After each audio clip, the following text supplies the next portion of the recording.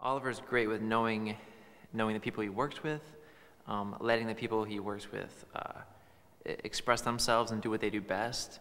He knows that I love to bug out and be crazy and jump around and do anything that's weird, like spit water in people's faces or something like that. We filled this place with water, and we had everyone has water in their mouth. Spit it at other people. Spit it at my brother. My brother came over. We were spitting in each other's faces. Oh, all right. Then he's like, mud. I'm like, oh great, come over to my house. Going to my house in the back, flooded my backyard.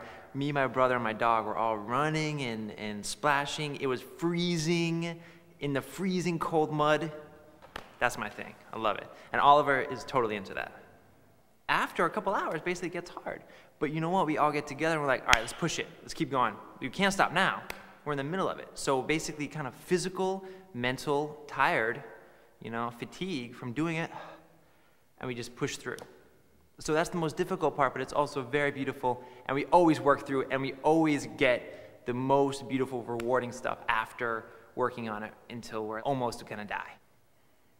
The way we work in a group on these videos is wonderful, and anyone can do it in their basement, our backyard.